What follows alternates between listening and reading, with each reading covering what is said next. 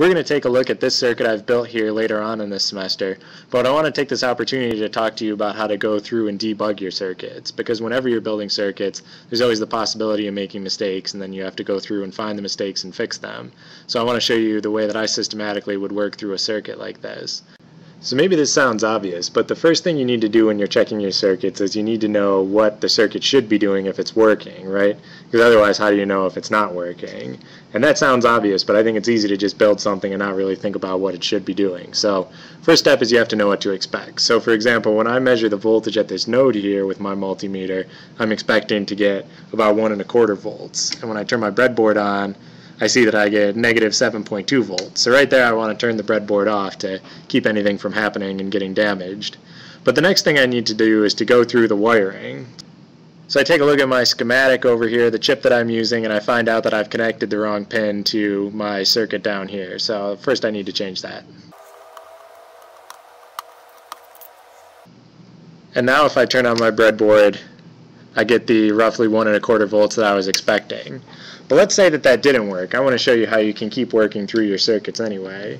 So one of the most useful features on the multimeter is this continuity tester, which looks like a little speaker symbol down on your multimeter. And we've used this before, but I just want to show it to you again. So what I would do is this. We know that certain points are supposed to be connected. Say this green wire is supposed to go from this line on the breadboard up to my minus 18 volt connection.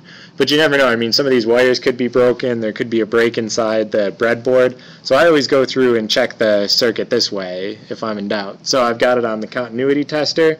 And what I do is I'll put a small wire on my multimeter and I'll put it in the line on the breadboard that I want to test. And then I'll go up to the minus 18, and if the multimeter beeps like that, you know that they're connected. So I got a beep there, and we'll check the plus 18, and all I'm doing is touching it to the metal inside this connector here. So I can go around to ground, check that that connection's made.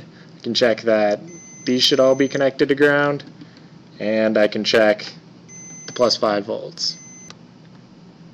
Also, I should point out that I did all that with the breadboard off. That's important.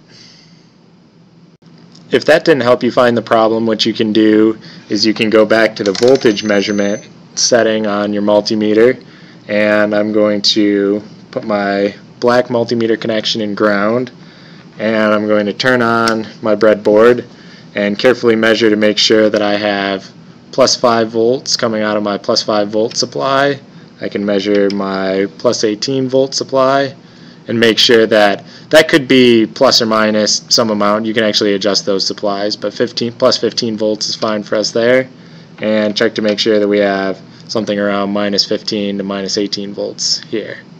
So hopefully by this point you found the problem in your circuit. If not, you'll have to take a closer look at it. But I found most of the time I'm able to find the problem by, again, knowing what to expect, double checking all of the wiring on the circuit, checking the wire physically with the continuity connector to make sure everything I think is connected is actually connected, and then checking my voltages.